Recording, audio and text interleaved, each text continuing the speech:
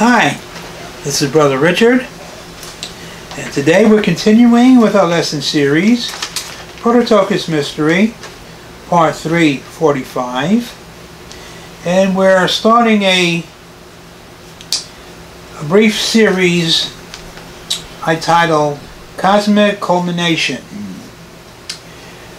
I've been led to research activities that influence from the spiritual realm things that are taking place in the physical realm.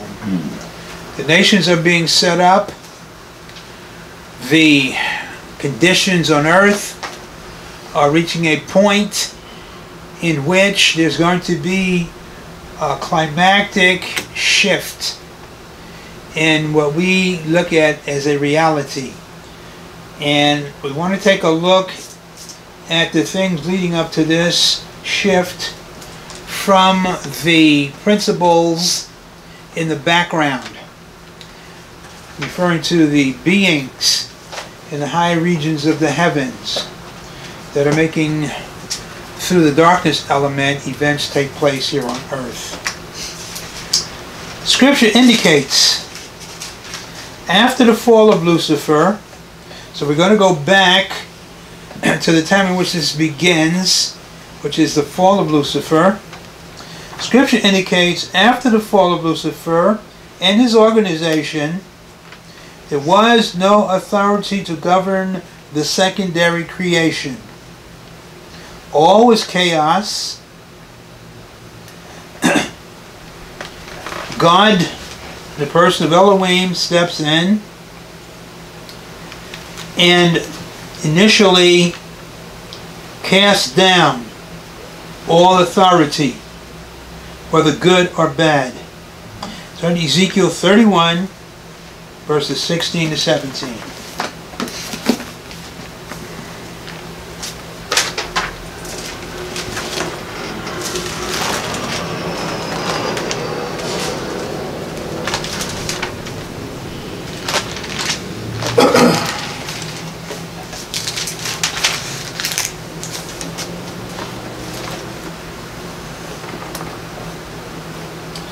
I made the nations to shake at the sound of his fall when I cast them down to hell, talking about Lucifer, with them to descend into the pit.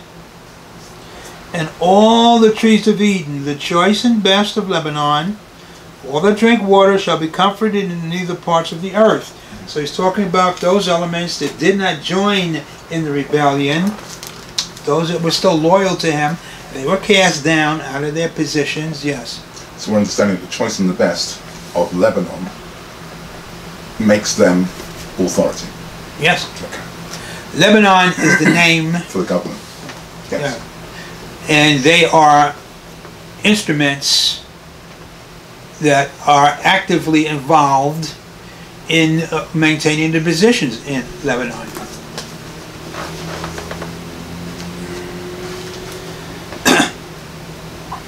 Verse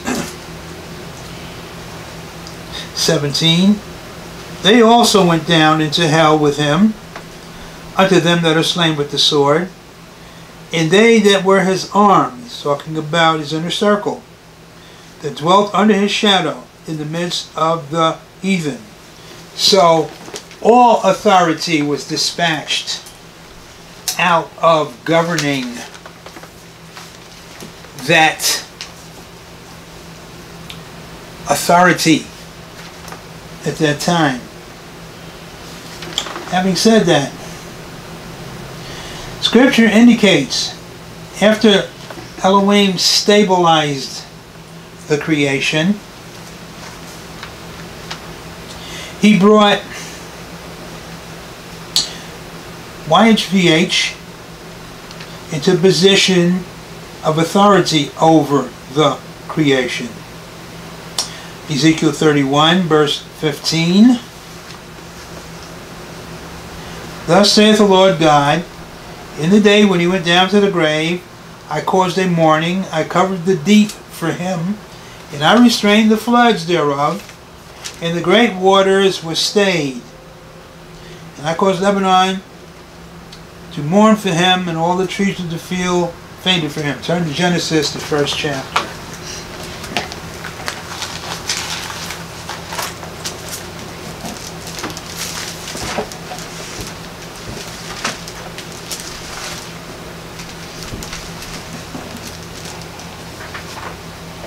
Verse 2.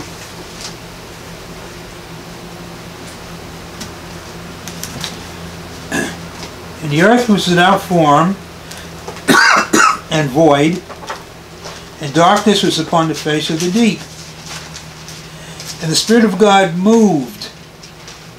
In the Hebrew it says, Ruach Elohim Mahafet. Moved. It basically was in motion over the creation, bringing the chaos into stability.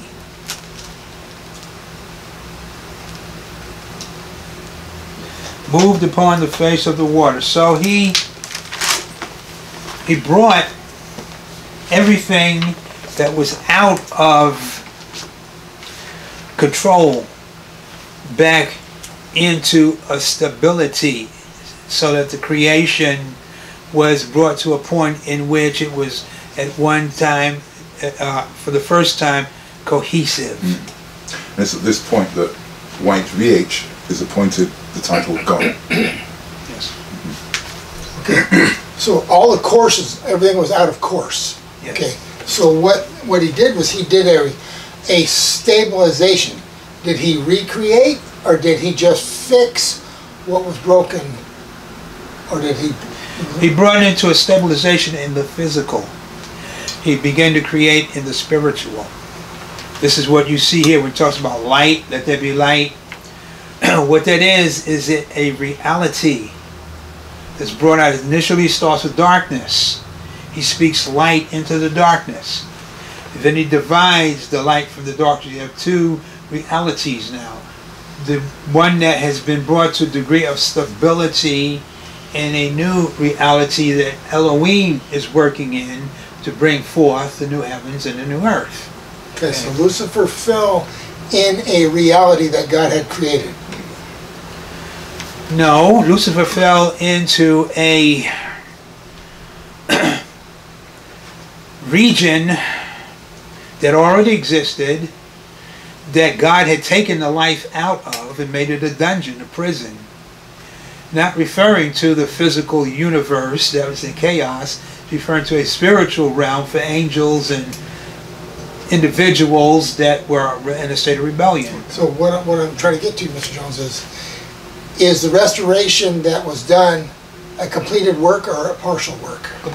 Completed in the light region, not in the darkness region. The darkness region is still where it is, exactly as it was. The only difference is now it's stable. Right. He brings in YHVH to, once it's stable, to do some things to it, to bring it back to a state in which it can become usable again, but not restored, just usable. And you say, well, what is Earth? Sure. So, having said that, we were painting here a picture of the beginning of things leading to where we are now.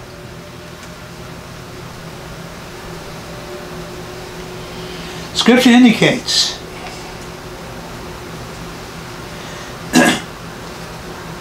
Elohim then turned over to YHVH and the Dawn Star hierarchy the administration of the secondary creation. Genesis 2, verse 4.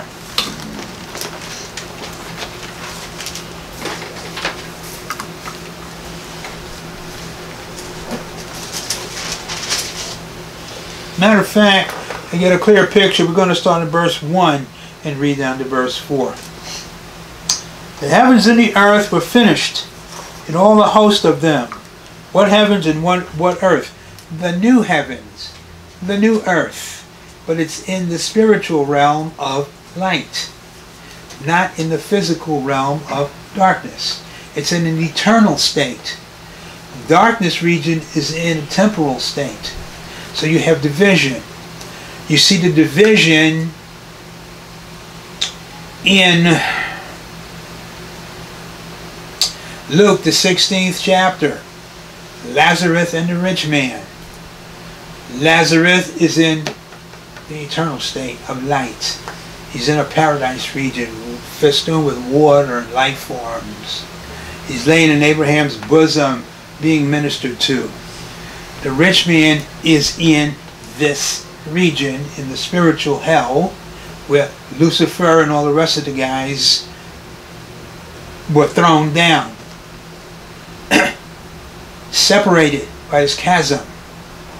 The chasm is what came into being when the Lord divided the light from the darkness. So we see verse 2, chapter 2, is he's completed all that now.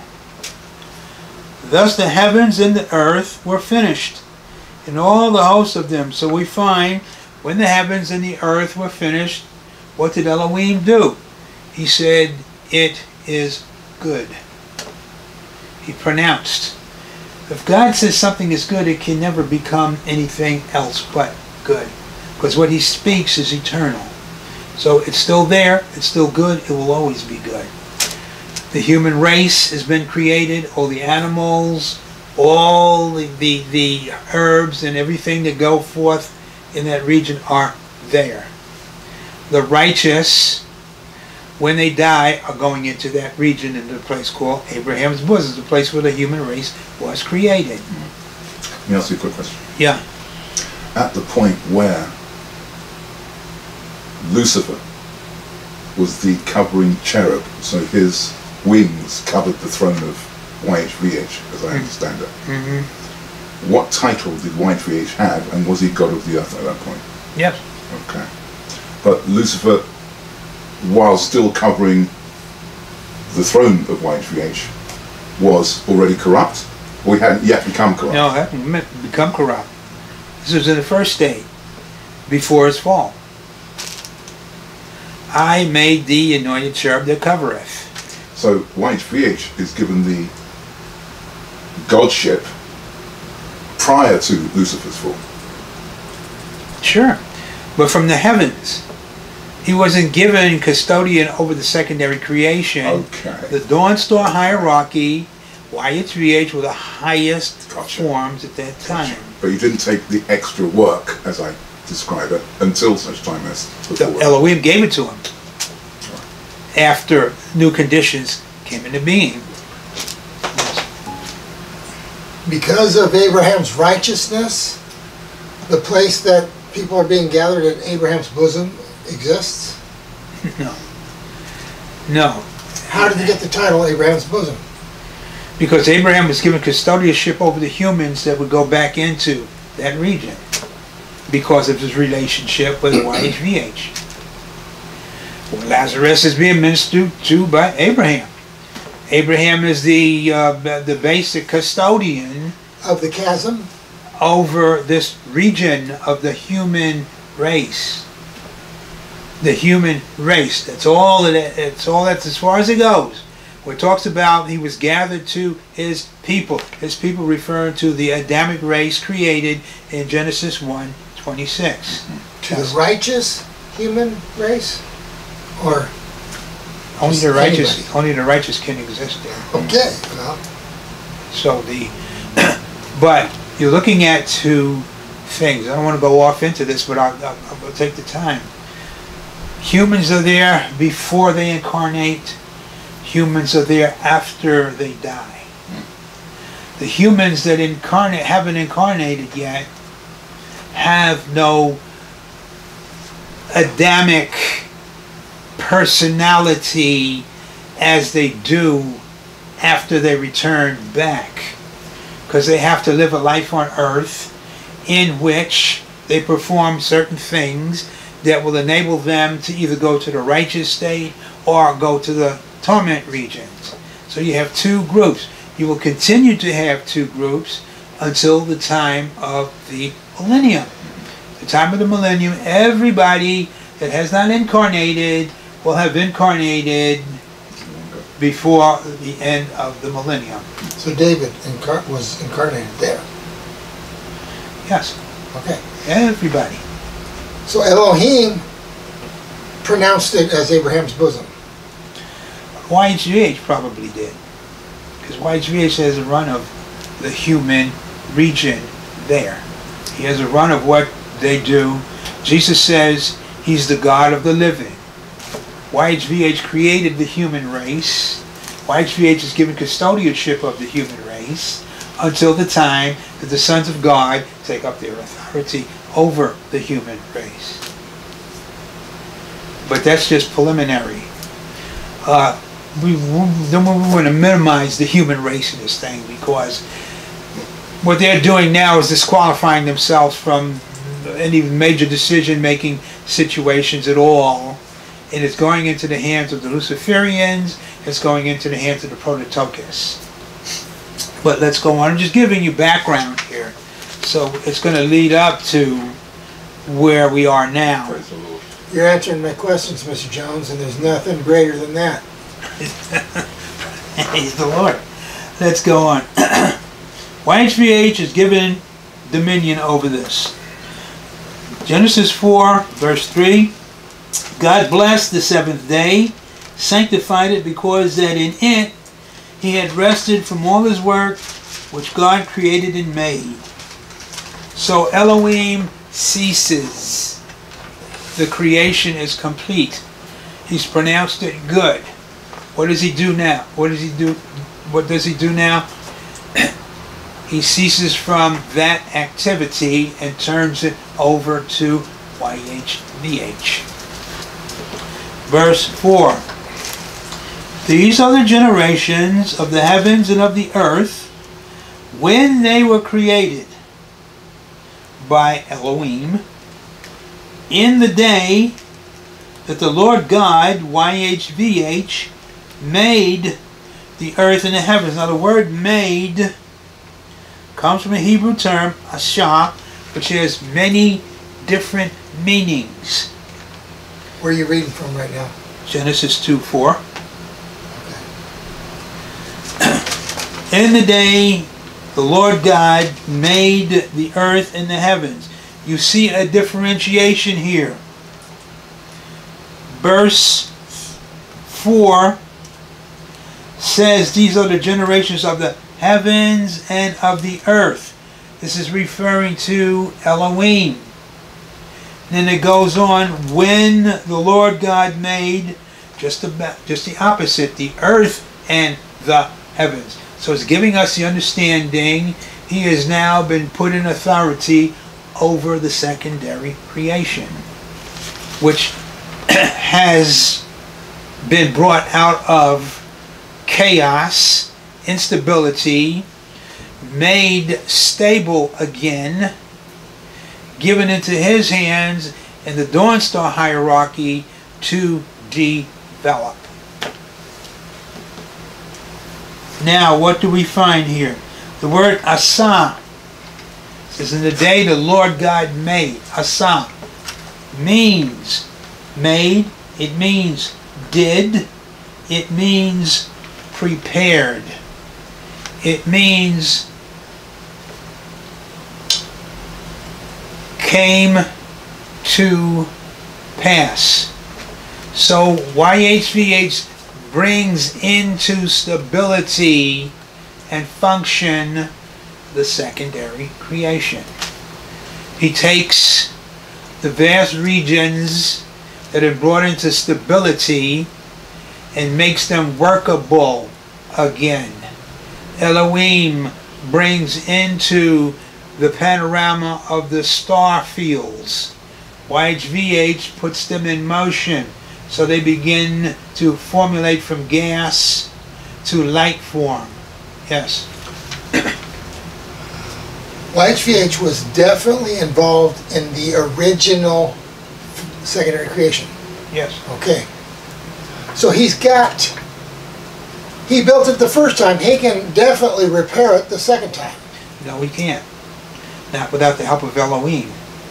He doesn't have the expertise. You mean bring it back to the state in which it was originally? He can never bring it back to the state it was Right, originally. but that's what you're referring to. When he says repair it, you're talking about restore it to the original. Of course he can't, because Elohim was the one who created I it. said he brings it to a state of functioning, Agreed. which is nowhere near What it was. what it originally was. The only ones that can bring it back to what it was is you Amen. and me. Praise the Lord. And until that happens, the creation knows it. It's waiting for you and me to bring it back to the state of where it was originally Amen. functioning. Do you think there'd be... It's What's going on? Praise Yes. the Lord. But let's go on. Amen. Amen. So YHVH brings it to a state of operation. You have the star fields coming into being, bringing light to those regions that have totally been in shadow of darkness all this time. They will never again experience until the time of the sons of God the pure light that they once exhibited, once had. But now they have a secondary sustainable mechanism. He brings into motion the great solar systems, aligning of planets, the galaxies, those things that festoon the universe with light. You have some binary systems, and you have other regions like what you have here with a single sun system. He's designed all of that. He takes Earth, which probably was a satellite to some greater body, and makes it a planet and puts the moon in proximity around it to enable it to again function. Mars is laying on its side. It's remaining that way. All the other planets look like pockmarked fissures and craters, which they exactly do. If you take a telescope and you focus on them, they're wreckage. Yes. I think it's Saturn is reverse rotation. Jupiter. Jupiter? Yeah. Retrograde motion.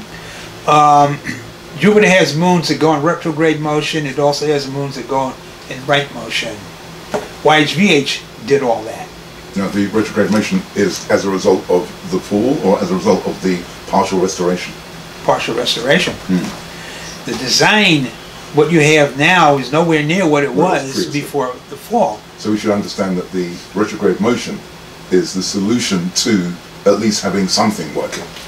Well, I think it has to do with bringing stability to the planet.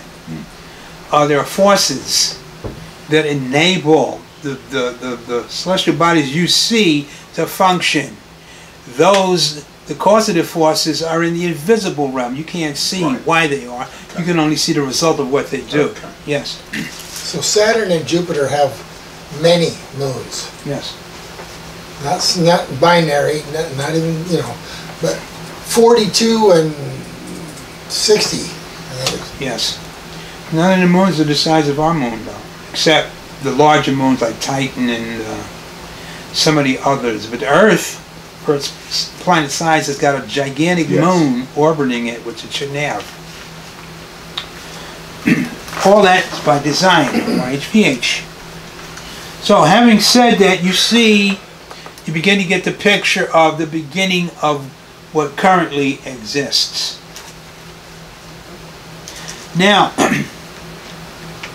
what happens, Scripture indicates YHVH then assigned authority positions to principalities to oversee the nations that Elohim had made.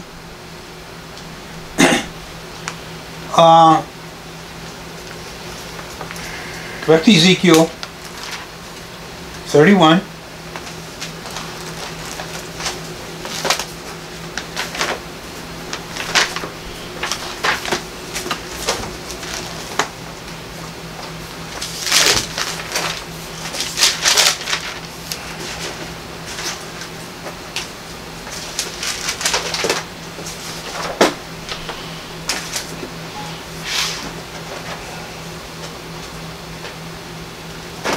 Ezekiel 31:16.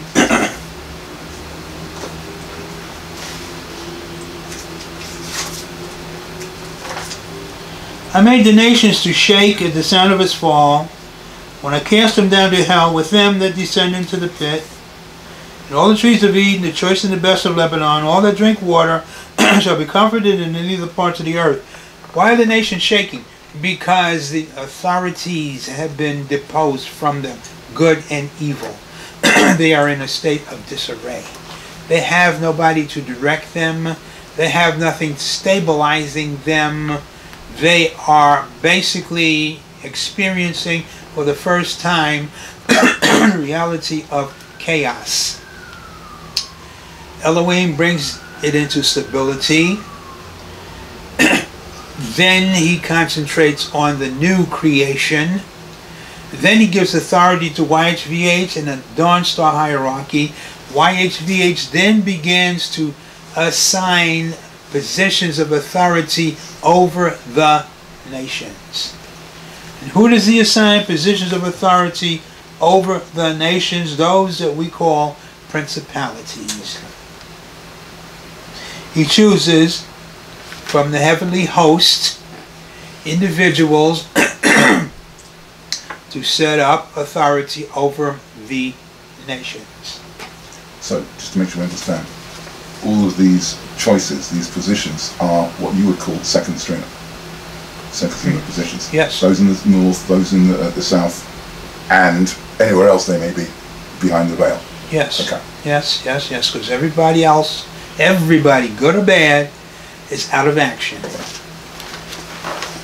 So sets the stage here for the preliminaries.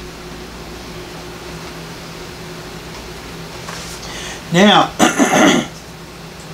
so, just one more. Yes. Since YHVH chose them, did he have to choose? Well, I was going to the point where, since we know that the second stringers are also rotten to the core, at the point that YHVH chose them, one presumes that they were pure, pristine, and uncorrupted. Sure. Okay. It couldn't help but be. Right. So, what happened from the point of the fall, or the point of the appointment? You're jumping the gun. We're going to get to that. Okay. But that's good. Well, we got Psalms You're 82. thinking in the line. Psalms 82. Well, no, this is before Psalms 82. Something happened before Psalms 82. We're gonna for address Psalms that. 82 to happen. We're gonna address that. We're gonna address that. See, he doesn't calm me down. He just you.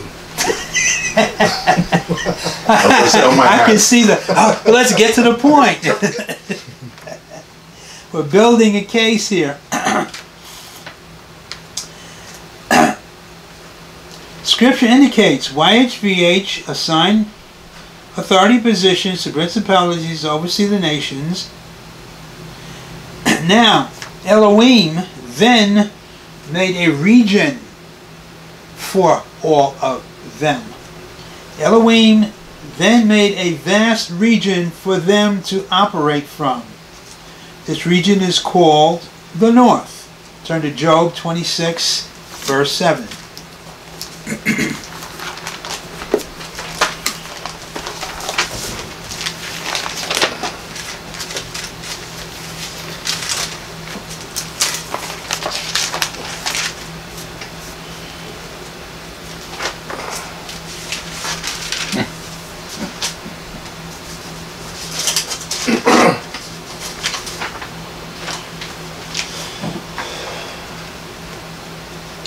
He stretcheth out the north over the empty place, and hangeth the earth upon nothing. The word empty there is tohu vabohu. So what it's talking about, after YHVH chooses the authorities, the second stringers that are going to oversee, Elohim makes an extension for them to congregate in, to enable them to have the oversight over the creation. It's called the North. Not to be confused with the sides of the North. Right. That crossed my mind. So, coming back to Psalms 82. We're going to get there. We're going to get there. All in due time. All right. And I think we'll address your question. You might not even need to ask it. We shall see. Yes. Okay. So you have here the administration, the timing, and the place. What you don't have at this point is the arrival of the crucible, the human race. You don't have the corruption of the individuals. You have the stage being set for things to take place later on that bring all this together. So, just making sure I'm understanding you. Okay. At this point, all of the second strings who have been appointed are pure and unfallen. Okay. Yes. Because they would have to be, wouldn't they? Yes. Right. Now, Scripture indicates this region, the north, is a lower descent from a high region called the sides of the north. Turn to Psalms 48:2.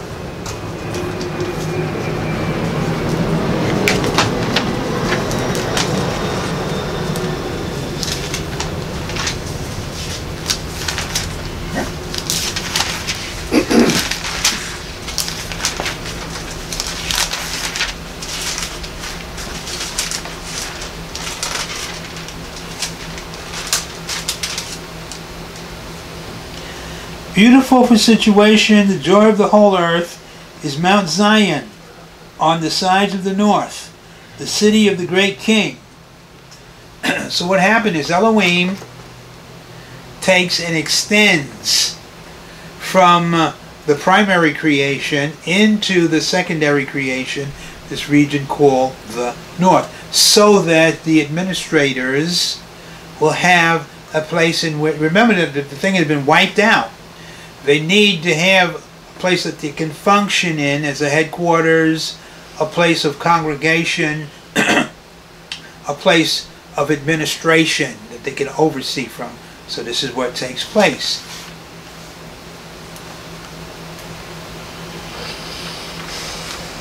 Now, Scripture indicates the principalities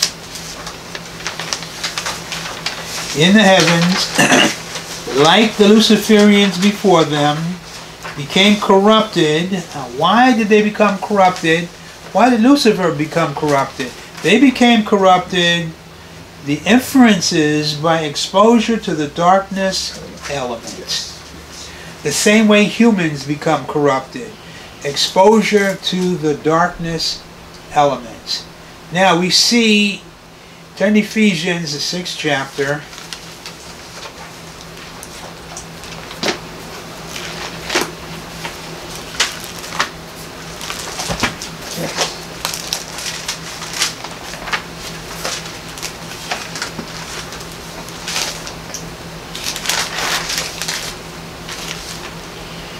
Ephesians, the 6th chapter, verse 12.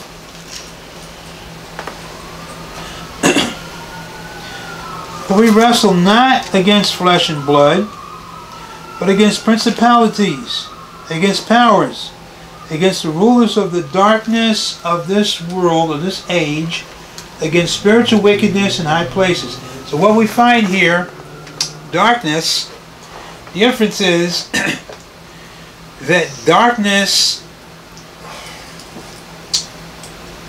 basically presented an allurement to them. If they could control the darkness element, they could begin to exert power and authority that had not been given to them. Since the darkness element was, when they were pure and unfallen, greater than them, that's the expression I'm going to use. The influence of the darkness is greater than these second string principalities. They become rulers of darkness at some later point. Who teaches them to be rulers of darkness? Darkness. Economic energy. Okay. They learn about its function, they learn about its properties, and they try to master it. Remember, they became rulers over the darkness element. What they didn't understand was that there was a side of darkness that would bring them into bondage to the darkness they thought they were ruling. Okay. The same thing is true, turn to Jude. Right. Just as we're turning, it's a similar concept to wizards and witches thinking that they can control Sure. Luciferian elements, Sure. not recognizing that they're the ones being controlled. Certainly. That's what Lucifer happened. That's how he got pride. Sure. Here we go. Jude.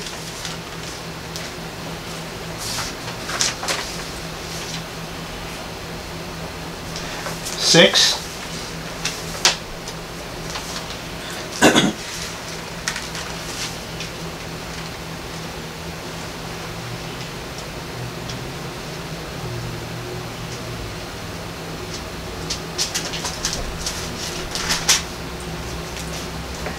And the angels which kept not their first estate, but left their own habitation, he hath reserved in everlasting chains under darkness, unto the judgment of the great day. So the darkness that they thought they were controlling ultimately became their prison. So darkness itself, I believe we've studied this sometime before, has consciousness, is sentient, and therefore is aware. Yes, it's intrinsically evil. Yes. And it's a one-way trip.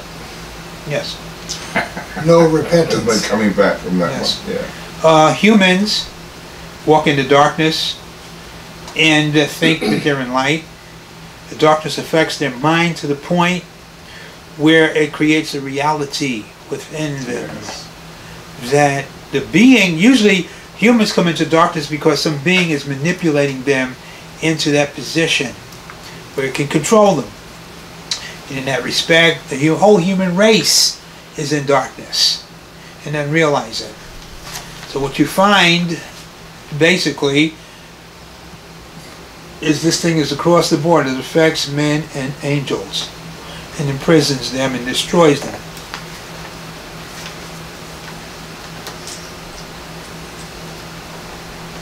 Now, we're going to probably do a lesson for it. I'm just going to touch upon it. Why HVH is immune to darkness?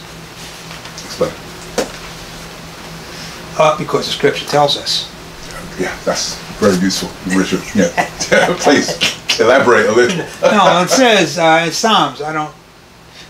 Won't take the time now to go into it Sure. because it's too much a detraction. Sure. Why HVH dwells in darkness, uses darkness. When he Yes. taken the children of Israel out of Egypt, darkness was the instrument that he used to be able to do it. Okay, wait a minute. Pillar of fire at night, cloud during the day. Mm-hmm. Yes. What darkness? He put darkness between the Egyptians and the Israelites. The Israelites were in light, the Egyptians were in darkness. YHVH manipulates darkness. Oh, for 3 days they couldn't see, they couldn't move.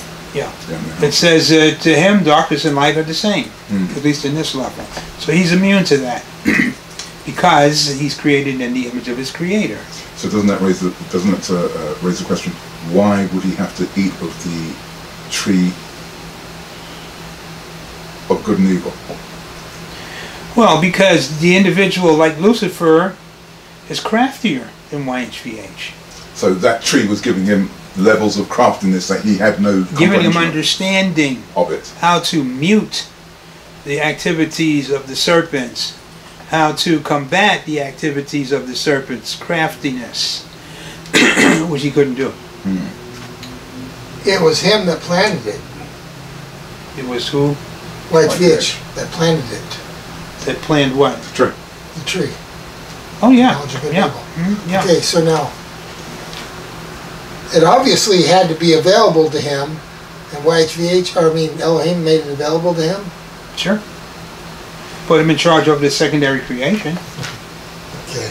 Well, see, that's brilliant. You know, I mean, you're going to give a pure being an unpure region to rule over, and it was a little seedling.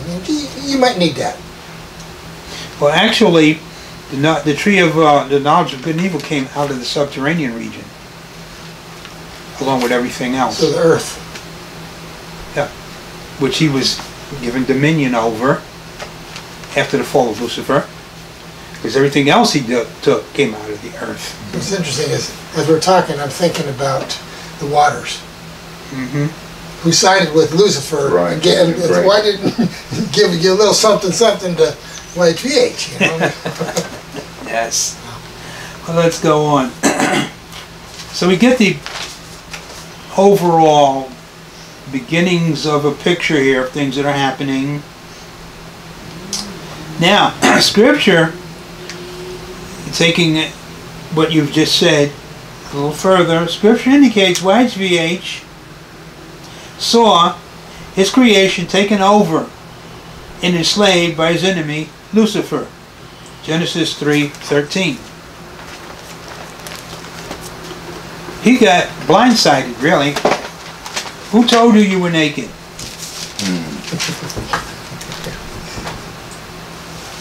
Eve.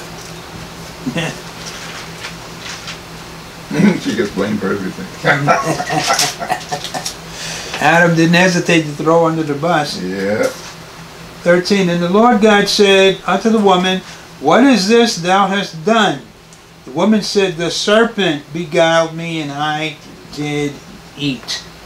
So at that point, YHVH saw his creation come from under his authority, under the authority of the manipulating serpent.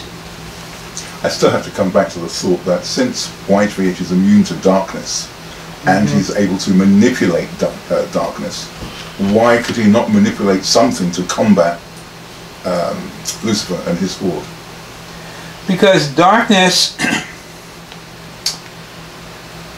is the instrument of a creature that was crafted to be wiser and shrewder than a YHVH. Okay. In this element, YHVH cannot gainsay the craftiness of the serpent. So then, when we read and think about Lucifer's potential, shouldn't we be looking at it in terms of how crafty and wiser and shrewder that he was? Is that the potential that we should be paying attention to? Well, it depends on the background. Well, I'm saying this because the Father created him for a particular purpose. Yes, but the Knowing. Yes, but the purpose was manifold. Lucifer didn't do just one thing. Sure. When he was the anointed cherub that covereth, he didn't have to be shrewd or wise or anything. But his potential to do that made him beyond anybody else that could do it. It took two cherubs after he fell to do the thing that he was doing, and that had nothing to do with his fall. When he fell, he was able to hone his crafts beyond anything any created being could do, including YHVH.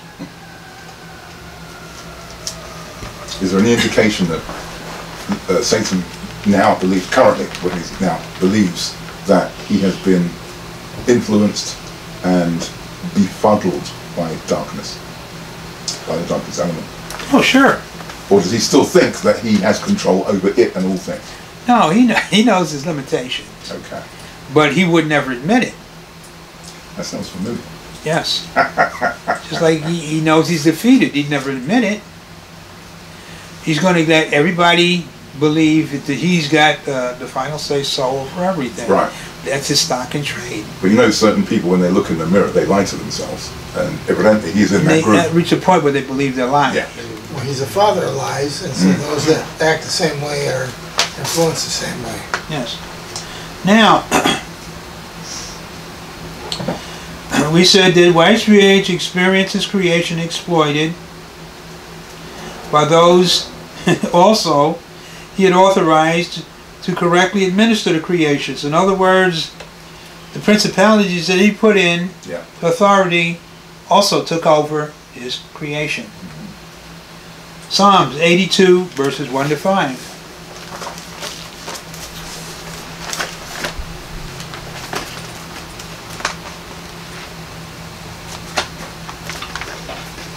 As we're turning, should we understand that while he had the authority to appoint them, he didn't have the authority to remove them? That's right.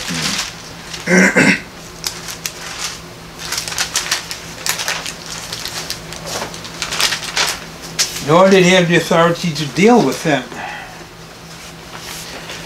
The ones that he did deal with, the gods, little g, are basically the nations under the principalities. Okay. When he says, I'm going to deal with the gods of Egypt, it wasn't these guys, it's the ones of the nations that these guys were ruling over. Right. Psalms 82, 1-5.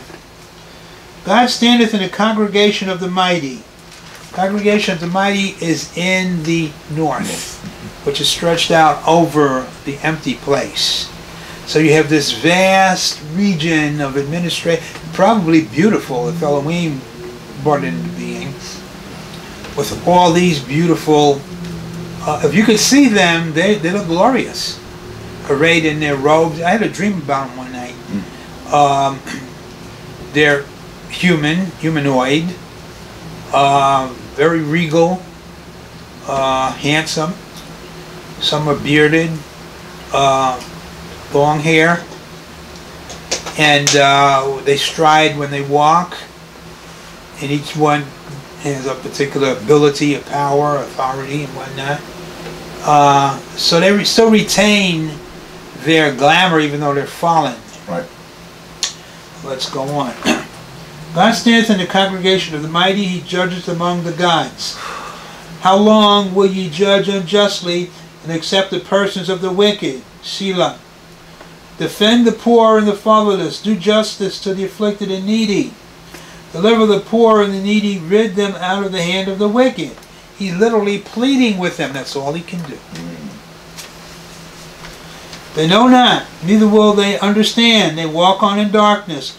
All the foundations of the earth are out of course. Now you can see why he's consistently saying, they'll know that I am the Lord. They'll know I am the Lord. He's trying to get his creation back under his authority. He can't do it.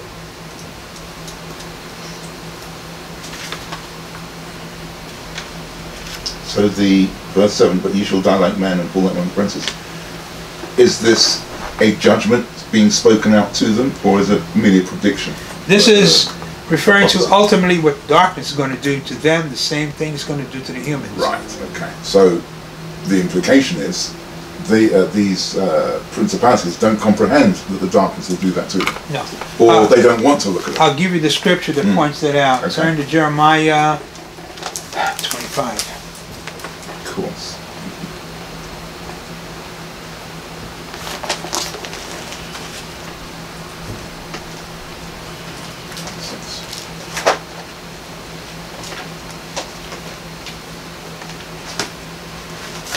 Jeremiah 25, verse 26.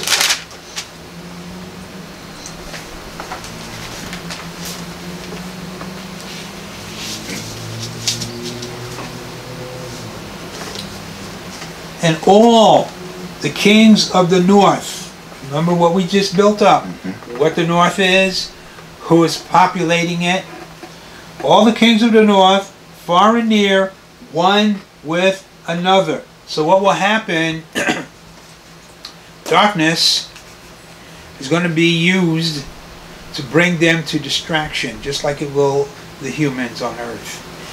Right after they fall, notice what it says, and all the kingdoms of the world which are upon the face of the earth, this falls. Their empire, the thing that they built, the pseudo-reality, is going to crack and fall and crumble along with the repercussions here on earth with the human race.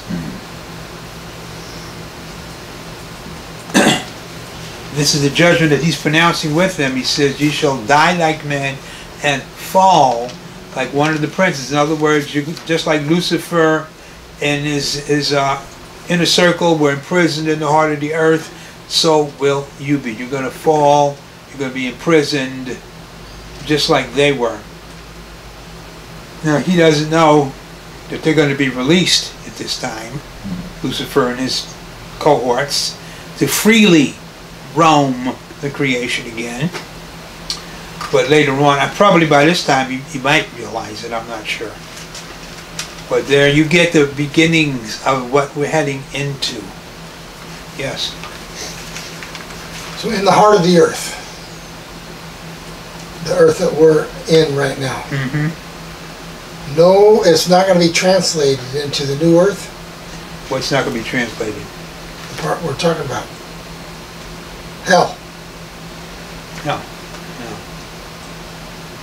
Hell is going to be right where it is for the time that it's going to be, and then ultimately it's going to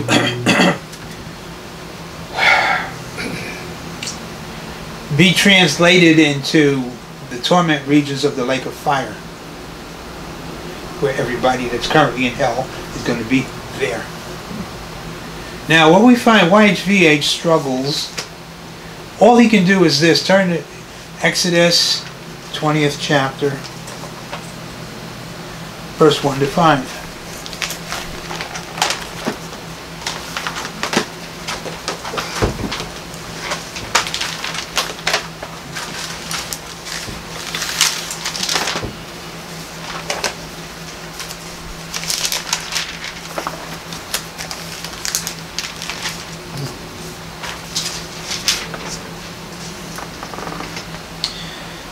And God spake all these words, saying, I am the Lord thy God, which brought thee out of the land of Egypt, out of the house of bondage.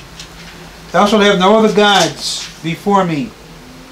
Thou shalt not make unto thee any graven image, or any likeness of any that is in heaven above, or that is in the earth beneath, or that is in the water under the earth, the place where the nations are.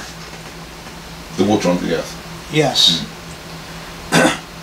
Thou shalt not bow down thyself to them, nor serve them, for I, the Lord thy God, am a jealous God, visiting the iniquity of the fathers unto the sons, unto the children, unto the third and fourth generation of them that hate me. That's all he can do, is make a commandment for his people not to go after the other guys. Other than that, he's powerless.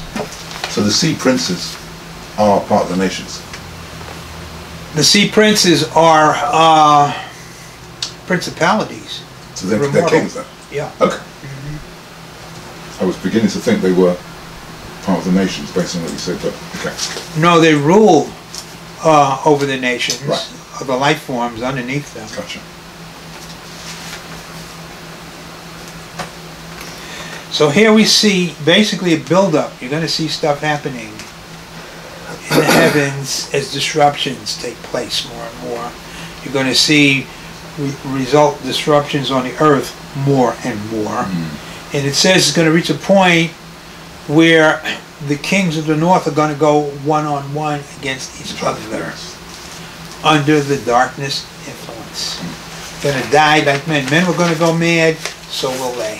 So anyone encountering and becoming in bondage to that darkness element will never, ever have objectivity to understand that they are in darkness. So therefore we understand that Satan, which was my earlier question, can never know his state because he's corrupt in that bondage. Yeah, it says there's no truth in him. He can't comprehend truth, objectivity. He can gauge, but he can't fully understand. He doesn't have the capacity to. There's no light in him.